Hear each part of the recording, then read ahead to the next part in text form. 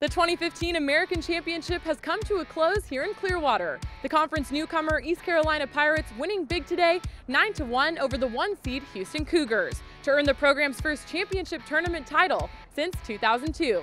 I'm just happy for East Carolina University, and I'm happy for our guys. Our guys have put a lot of hard work in and really worked hard. And for them to be experienced something, we got our 40th win today, which was one of our goals, and we wanted to win the American Championship. And they put in a lot of hard work. I'm so proud of them. I love those guys.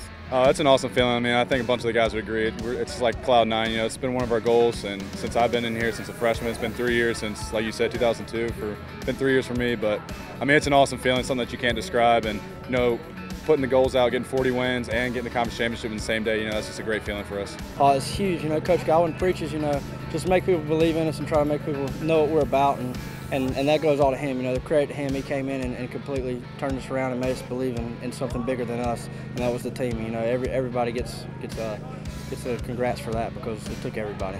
Sophomore Luke Bolka got the start at designated hitter and hit a 2-run home run for the Pirates to the left field tiki hut. Bolka came in today with 24 at-bats and a 1 RBI season, but gave East Carolina a 3-1 lead at the top of the 5th. That ignited a 5-run 5th inning that put the game away as Luke Lowry's bases-loaded single gave the Pirates a 6-1 cushion. Well, Bolka fell on his shoulder at Houston 2 weeks ago and hurt his shoulder, and he's been pretty much unavailable, and we were going to start him against Romero on Sunday, but he couldn't go. And he looked good swinging the bat in the BP cages, and I asked Coach Palumbo, had he posted the lineup? He said no. I said, well, we're going to go with Bolka and put Reed Love in center field, and worked out pretty good.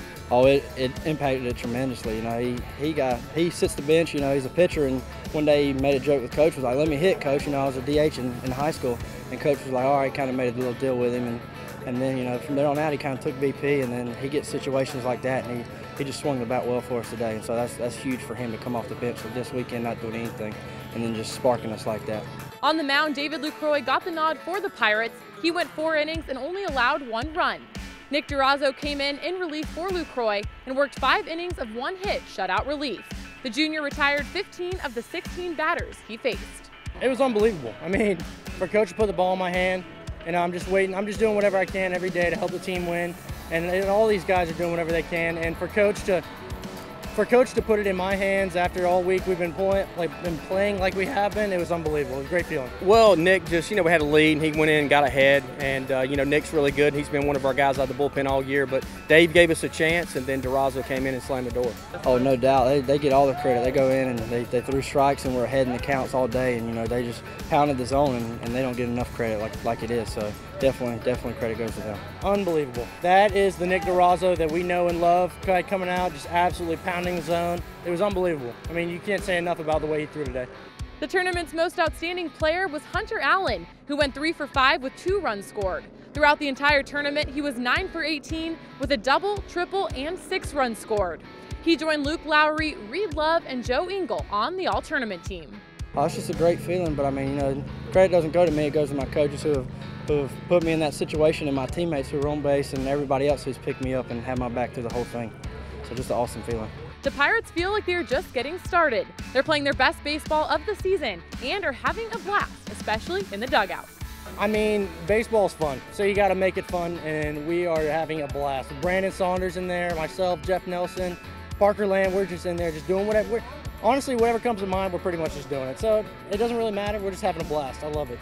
You know, nothing's really different. I mean, I think we just got some momentum and we're just going with it. But, you know, Brandon Saunders, Dave LaCroix, Parker Lamb, Jeff Nelson, Bailey Sugg, you know, those guys bring the energy every single day. And, you know, Brandon's getting a little famous for his vines and stuff and his dugout shenanigans. But, you know, those guys bring the energy, and that's what Coach Godwin talks about every single day. And, you know, it keeps us loose. You know, you have a bad at bat, you go back in there and you just see that guy, you can't help but laugh. So it's a great, loose environment, and we're focused on one thing: winning championships. East Carolina will be watching, not waiting to hear their names called Monday during the NCAA selection show.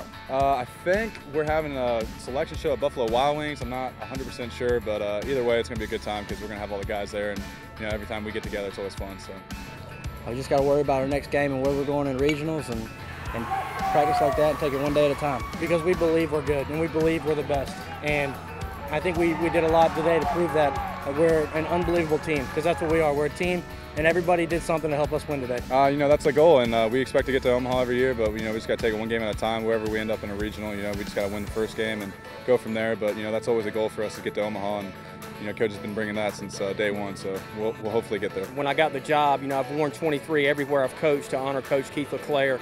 And when I got the job, you know, Lynn LeClaire's wife called me and said, "Have you thought about wearing number 23?" And I said, "No, I haven't."